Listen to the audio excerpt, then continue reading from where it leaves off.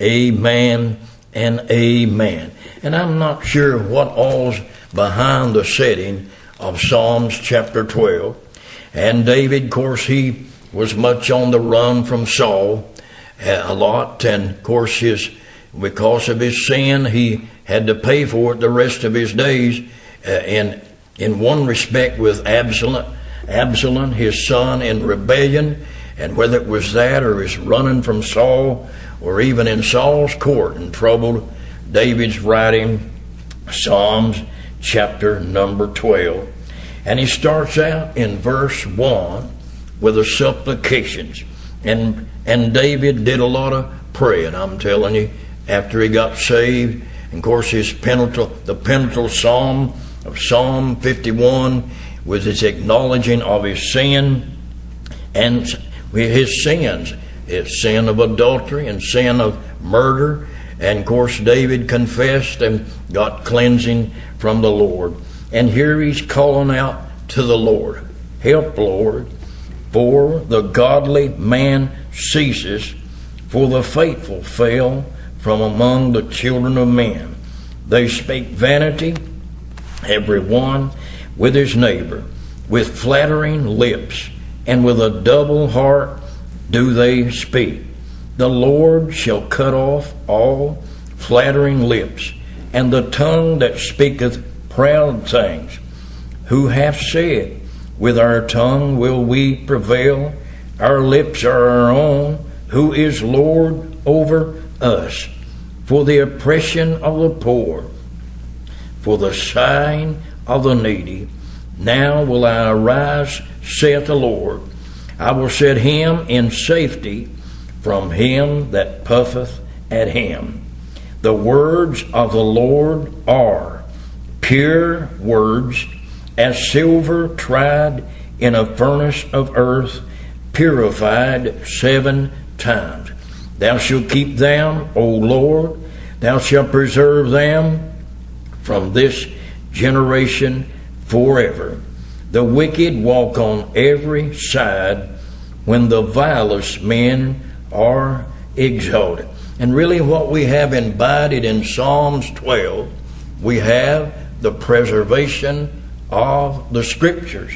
All right here in verse 6 and verse 7. And if that's all we had, that would be enough to know that this is the right book, the King James Bible. Amen.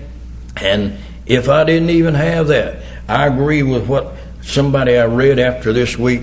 If I didn't even have these verses to confirm the preservation of the Scriptures, and we have more over and over and over, but what God's instilled in my heart in regeneration and His redemptive work is enough to me to take confidence and faith in this blessed old book. And that may be kind of a crude way of saying it, but God has given us enough of His Word to assure us that we hold in our possession the right Bible, the book, the blessed Word of God. But then, not only does He reveal the preservation of the Scriptures, but He reveals the pervertedness of the so-called versions. Right here in verse 8, the word perverse or perverted comes from the word wicked. And He said, the wicked walk on every side when the vilest men are exalted. And I'm thinking, I'm getting a flashback from the past when I read Psalms chapter 12. In this day, this society that we're living in, and who would ever thought that we'd come to such a time that we're living in? Oh, when men, I tell you, despise the truth of the Word of God. We read about those apostates in the book of 2 Peter 2 and in the book of Jude and 1 John 4. And of course Paul, he didn't spare them no time. No, he didn't spare. Oh, he didn't I tell you, he didn't fool around about those that were bringing heresy and coming down and despising the truth of the Word of God. But the wicked seem like on every side. Everywhere you go, the wicked is, and that's through the work of Satan, and men are being uplifted and exalted and put on a pedestal, and the Lord's been put plumb out of the picture. But anyway, we're seeing here, as I look down at these verses, just for a starting place today, we see the saints' devotion. David is crying out to the Lord, help, Lord. And whatever he's been confronted with, we're not really sure, as I've elaborated just a little bit on this, whatever David was going through with had caused him to call upon the Lord. And if there's ever a time that God's people got serious about calling upon the Lord. All them old saints of yesteryear, I can remember my uncle, and he lived on the other side of our farm, and it was just continually. You'd go up on the hillside near his barn, and you'd hear him back in there praying, calling on the Lord. It was told about Brother Onley Jones from over at Robbinsville, that dear preacher that's preached here before, and I have a friend that stayed over there a lot, and he said, I'd get up early of a morning, and I hear this noise up on the hill, Brother Onley up there praying, calling out to the Lord. And I was listening to the Faith Baptist camp this week, and this one gentleman telling about Brother Sammy Allen.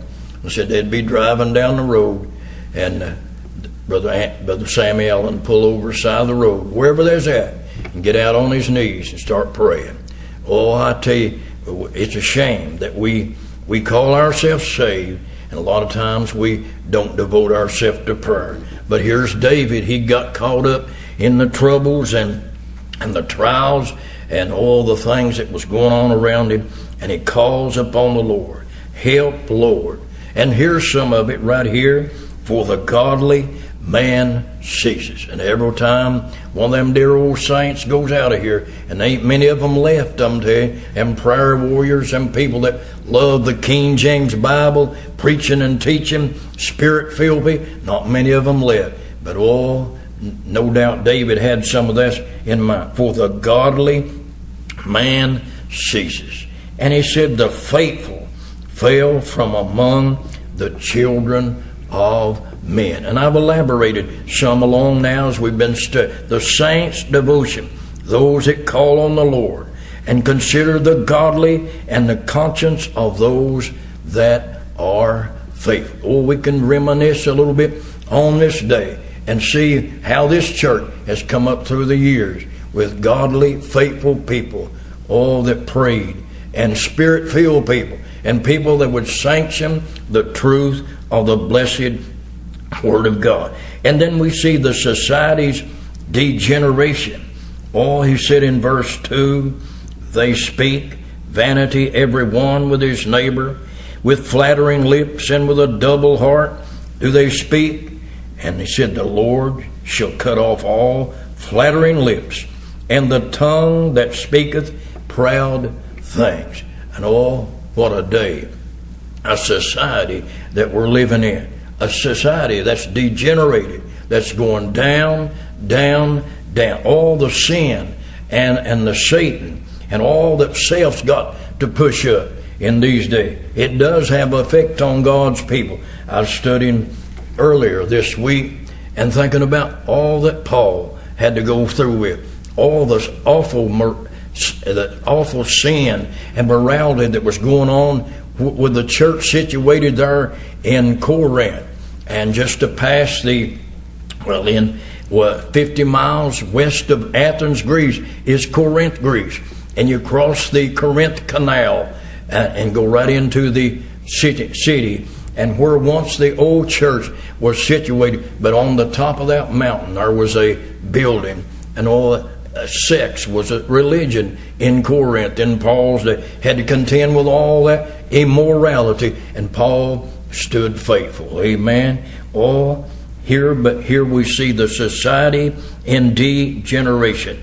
All them that speak in vanity and flattering lips and a double heart they do speak. And then we not only see the society's degeneration, but we see Satan's deception. Everywhere you turn, Satan is deceiving. His age-old plan to misguide and misrepresent the truth of this blessed Word of God I'm preaching from today. But here's the sovereign's dealings. Oh, it said the Lord shall cut off all the flattering lips. And on down in verse 5, he will arise, and he said, I'll set him in safety from him that puffeth at him. God's dealing with his children, and he'll get us through this awful old sojourn we're in this morning, with all the troubles on every side, and temptations, and the trials, and the besettings. The Lord, he's dealing with us.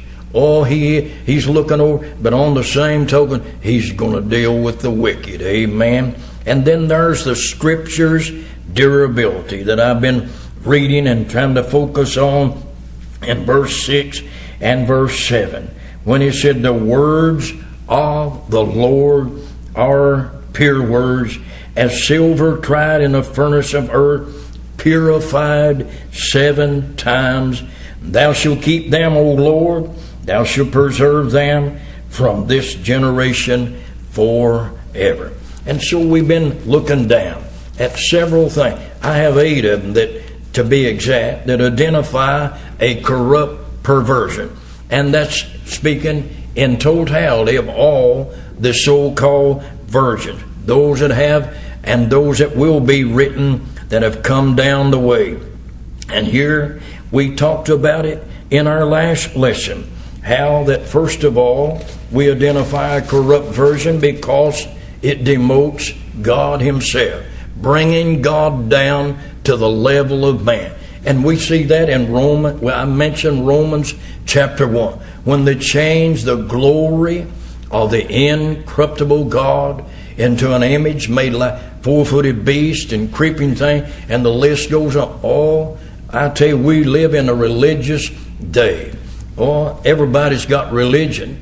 So everybody's got some kind of a little God, we call it, that they're following it. Oh, but not too many people exalting and esteeming the God of glory. But in Romans 1, and their stages down to a complete apostate, when they knew God, they glorified him not as God. And then I said, all these versions, we identify them not only because they demote God himself, bring God down to the level of man, but they devalue Christ, the Son. Oh, this is a day when, I tell you, a lot of folk in religion have got away from the King James Bible, and they don't realize how bad it is. But I've been trying to study and prepare these lessons and bring some of this to our heart to see just how bad some of this stuff really has gotten. Oh, we talked about the blood of the Lord Jesus left out of Colossians. Just one instant. Colossians 1:13-14. They leave out the blood of Christ. That's devaluing Christ's work that he done upon the old rugged cross. And of course the Roman Catholics have come along with their abominable mass and I tell you, abomination in the sight of God. But anyway, we're seeing they devalue Christ, his worth, his work, and his will. And our Lord Jesus, I tell you, he's worthy. He's worthy of all praise and all adoration and all glory. But not so in a lot of places, religious circles, and I'm talking in the general realm of church circles. Oh, a lot of places they're upholding some personality down here. And oh, they've just pushed the Lord aside, grieved the Holy Ghost of God, and God won't stay around. And a lot of them, they ought to have Ichabod wrote on the door, which says his glory has departed. And every version demoting God and devaluing Christ. And then they despise the Spirit. Oh, the Spirit of God, the sweet Holy Spirit. I must say on this evening, I'm a real mess in this pulpit. I'm a mess in doing anything for the Lord without the Holy Ghost of God. And a lot of churches have got to the place where they can get along with their formalities and their programs and all they can muster up from the flesh. They can get along and carry on their little service, they call it, and their sermonettes and their songettes and their preacherettes and their programettes, all that junk. But oh, I tell you, the Spirit of God, He's the only one can do for us which we cannot do for ourselves. But many of these versions, they've set the Spirit of God aside. They've grieved Him, and I tell you, pushed Him away, and God ain't around. Oh, I tell you, that's sad and dying. A church to call itself a church and not welcome the Holy Spirit of God. And He's here this morning. He's in everybody that's saved. But a lot of times, He's not controlling us. Oh, the fullness of the Spirit. I heard them preaching at the camp this week, and I heard several messages on the fullness of God, the fullness of the Spirit of God. And we're saved, and we're sealed. We're going to heaven. The same Spirit that saved us, sealed us.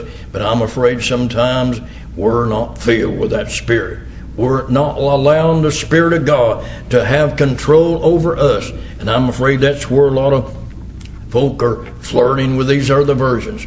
Oh, I tell you, they're saved, but oh, they've sure way down the way from being filled with the Spirit. And they give in to anything that comes along. But despising the Spirit of God. And we study that in Hebrews chapter 10. Doing despite to the Spirit of grace. Abusing the Holy Spirit of God. He's the one that wrote this Bible. Oh, we talk about these authors like Paul and John and many of these down through the Scripture that penned down the Bible. But the Holy Ghost, oh, I tell you, He's the one that brought this Scripture to. If we know anything about the Bible, the Holy Ghost has been doing the teaching. You see, it's been given by inspiration. That means it's God-breathed. But with that, it's been given by revelation. God's revealed it. God's made it known by the Holy Spirit of God. Now, I need to turn, and I'm just trying to wind up these lessons as the Lord has laid this upon my heart.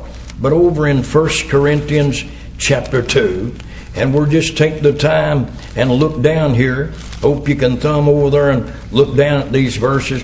And we're seeing how this Bible that we have holding in our possession, this King James Bible, has come to us by revelation. And a lot of folk, they don't want to hear what God has to say.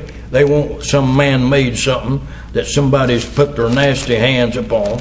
But here, Paul said in 1 Corinthians chapter 2 and verse 9, but as it is written, eye hath not seen, nor ear heard, neither hath it entered into the heart of man the things which God hath prepared for them that love Him. Now, a lot of folk will stop right there, and they miss the whole picture of what Paul's saying.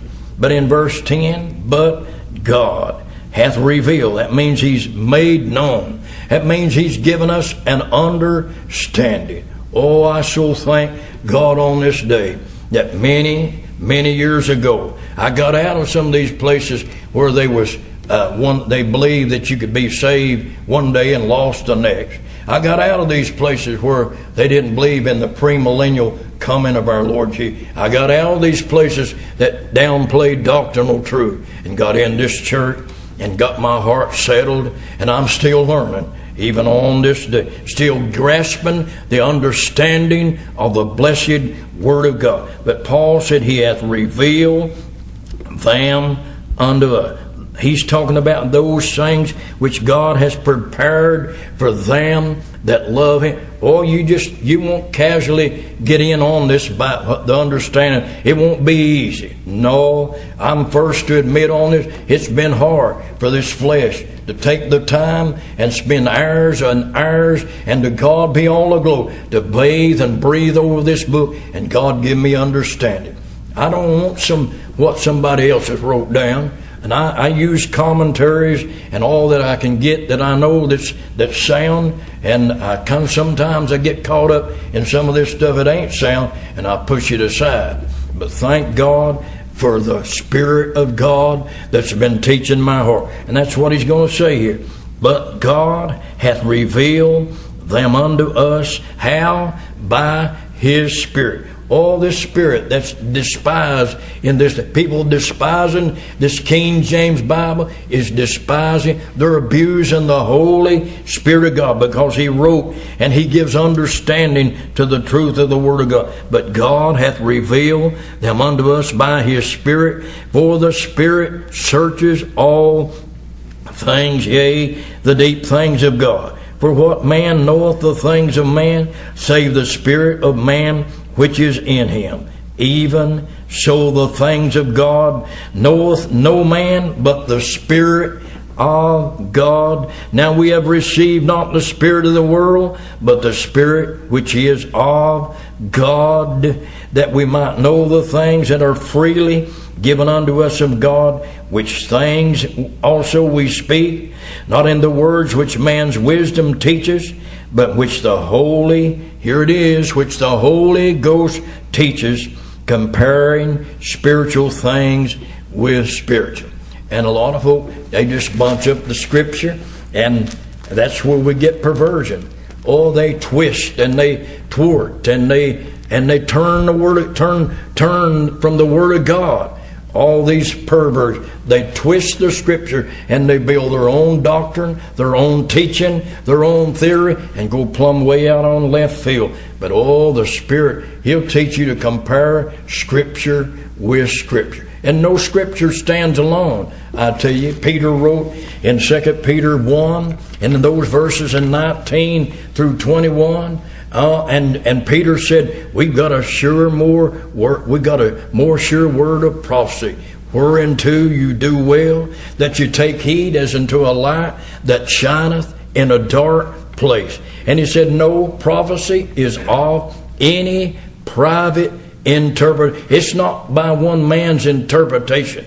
God's give us enough to go around to compare the Scripture. And think about it. All reading down the pages, this by how that all comes, harmonizes together from men of all different walks of life and different time periods, writing in a perfect harmony to give us the inspired Word of God. But notice verse 14, I'm not going to leave it out. But the natural man receiveth not. The natural man, that's the unregenerated man that does not have the Spirit of God. And I'm afraid that's where a lot of folk fit. I'm afraid that's just exactly where a lot of folk that are flirting and biting off anything that comes along except the King James, they're not spiritually taught. They don't have the Spirit of God. But he said, the natural man receiveth not the things of the Spirit of God, for they are foolishness unto him, neither can they know them, because they are spiritually discerned. Oh, I'm telling you, on this day, we see the identity of these corruptions and their corruptors. They demote God, they devalue Christ, they despise the Spirit, and I said they deny sin. Oh, I tell you, sin ain't sin no more to a lot of folk. But sin's still nasty and wicked and vile. And God, I tell you, God ain't changed. No, an unchangeable God sits in His place on this day. He's not compromised. He's not condoning with sin. Sin's still black. And sin always ends up in a payday. The wages of sin is death, and the gift of God is eternal life through our Lord Jesus Christ. And so we see they deny sin. Oh, the corruptors. Oh, I could just pick out two on this day from the past. Westcott and Hort. If you ever hear those names, these were corruptors. Oh, these that were instrumental, and they wasn't nothing but a bunch of wicked sinners, and filthy and vile as they could be, along with a lesbian that were in some of the councils of writing some of these so-called. That's why we ought to throw it all out, because where it came from. But anyway, we're seeing they don't see nothing wrong with sin. Many of them corruptors didn't. Oh, I know these men that wrote this King James Bible. I know they were they were not inspired themselves. They were holy men, moved on by the Holy Ghost of God, but they were not sinless. No, absolutely. They all had failures like we are. But the thing is, when they wrote this Bible, they were moved on with the third person of the Trinity of God, the Holy Ghost of God. Oh, that's why we know it's right. And then they deify sinful men. They exalt men. Oh, that's what men's wanting in these days. This is a society. Oh, they're starving to feed their ego. They're wanting to be put on a pedestal and be praised. And that's what a lot of these charlatans on TV, I tell you, that's living their big lives. They want to be exalted and put up on a praise list and have all the riches of this world that they can grasp. But oh, here's our Lord Jesus. I'm telling you, that's the central person of this book I'm preaching from on this day. He's on every page in this King James Bible, but you couldn't say that at all in a perversion. No, taking out his blood, doing away with his deity, downplaying his incarnation, and on the list could go. But they deify sinful men, make a god out of their own choosing. That's what a lot of folk are doing. And then they desecrate the Scriptures, the sacred word of the living God. And I tell you, we could spend hours and hours and weeks after week exposing how they twist and how they desecrate the word, the pure word of God. And I'll tell you, every one of them's the same. And these so-called, they delude the saints. Every perversion. They delude everybody. I tell you, it's affected some way. In a lot of churches, I tell you, modern churches that have junked the King James Bible, somebody's sitting in them churches, and they're getting done. They're being harmed. With those that have come along to try to convince them that that their versions are just in line with the King James Bible. I had a lady this week, and I won't call her name, won't tell you where she's from, but anyway, it came on the Facebook, and she didn't like any. She wanted to teach me where the King James Bible come from. She wanted to convince me that the King James Bible come from the perversions, so we could have a better understanding of the Word. If I understood what she wrote, that's what I think she wrote. And that's a hogwash. No, this didn't come from a perversion. This is the infallible Word of the living God, and it's upon God's promise. He made a promise that He would keep His Word, and my text plainly said, from this generation forever. Amen. From this generation forever. And God's been handing down His Word. When we started many of our lessons of way back now from Hebrews chapter 1, I said this Word, I tell you, just come along in a progressive manner. God didn't give it all at one time. And by the way, He didn't give it all that He knows, but He gave us enough. And we'll not be able in our finite mind and while we're here in this world to grasp all that God has to say. But I want to be striving to know more about the blessed Word of God. And then they damn sinners.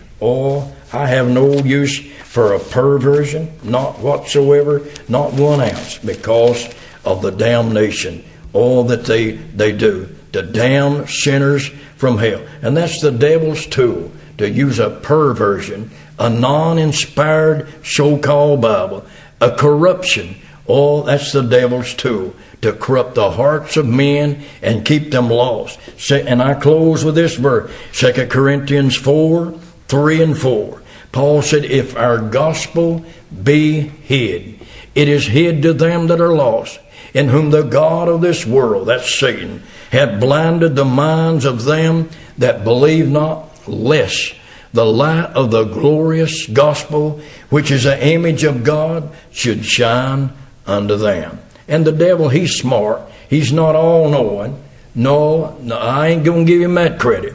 But he is smart enough to know that this gospel that we preach is the light of the glorious gospel. It's the image of God, and all he can do to trick and to tangle and keep people away from the truth of the Word of God, He'll do to damn their soul in hell. John chapter 10, the Lord said, I'm the good shepherd. I'm come that you might have life and have it more abundantly. But He said, the thief, that's the devil, hath come to destroy, and all he has, to destroy the souls of men, women, boys, and girls. But thank God for this King James Bible, all rooted and grounded in all the foundation of our faith stands strong in a day of great apostasy. All this Bible has stood the test. It's been through the fire and through all kinds of different things of people despising the Word of God, but it stands true on this day. Father, we come to thank You for the precious, infallible Word of God. And I pray, Lord, today You'll help us. Lord, I just